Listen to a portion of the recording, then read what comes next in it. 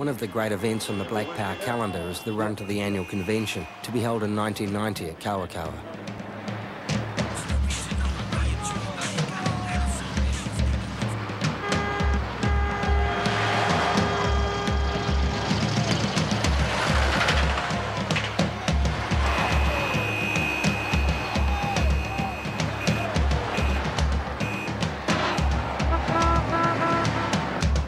In the past, the gangs used to enjoy a full police escort when they were on a run.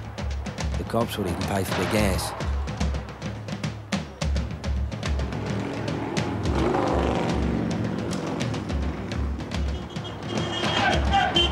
What's going to happen now? We're going to sit here and regroup and then shoot together.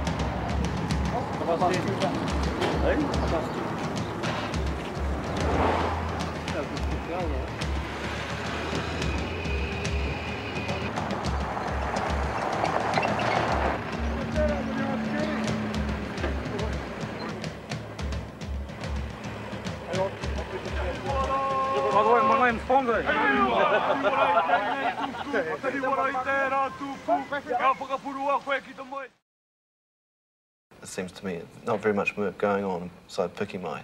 You mean, what sort of work you're talking about? Employment. You mean useful activity or employment? I mean, you mean being paid for a job or utilising your day well?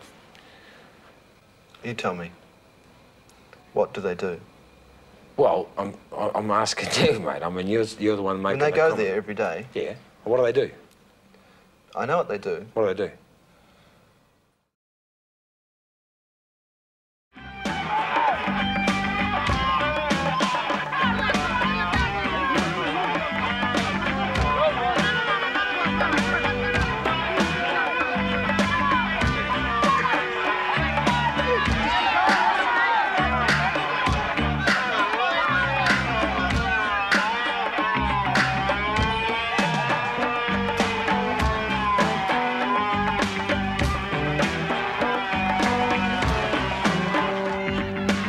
Four guys went to hospital during the game. However, the result was a foregone conclusion.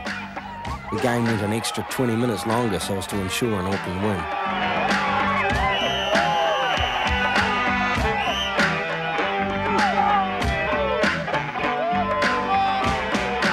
Celebrations that night were as full on as the game itself.